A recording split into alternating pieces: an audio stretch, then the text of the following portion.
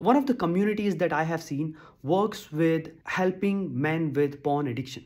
Now this is an amazing topic if you think about it.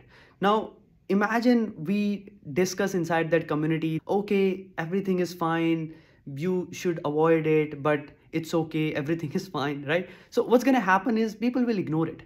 But imagine if you really stand up for a cause and you say like, no, this is bad and here is what you need to do. So you are standing up for a value. And what's going to happen is not everybody is going to be happy about it, but you will find more loyal people who will love to engage, who will love to share. Polarity is one of the best ways of creating engagement.